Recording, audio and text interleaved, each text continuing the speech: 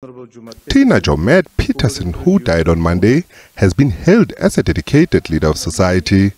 The 59-year-old from the Northern Cape gained prominence in politics when she campaigned for the ANC in 1994, ensuring the party won the first democratic elections in her home province.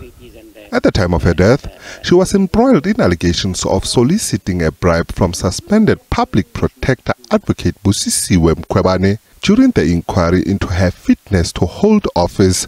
She was also a member of the ad hoc committee on the Section 194 inquiry, which will determine if the suspended public protector is fit to hold office. President Ramaphosa offers his sincere condolences to the family of the former minister and especially her sons, Austin and Terence. The President extends his sympathy to the friends, comrades, and parliamentary colleagues of the late leader who was born in Kimberley and served as MEC for Education from 1994. Last year, at the ANC's 55th elective conference, she contested for the position of Deputy Secretary General and lost out to Nomvula Mokonyane.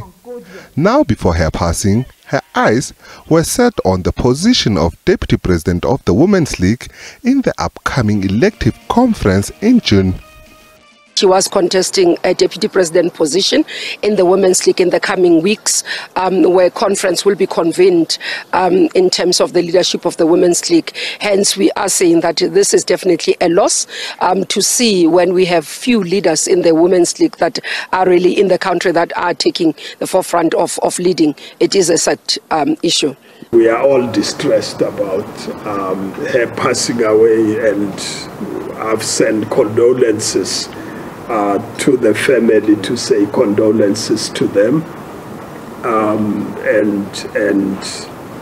it's quite a tragedy. Joemat-Pettersson also served as an MEC for Education, Art and Culture for a decade in her province, the Northern Cape. SABC News, Johannesburg.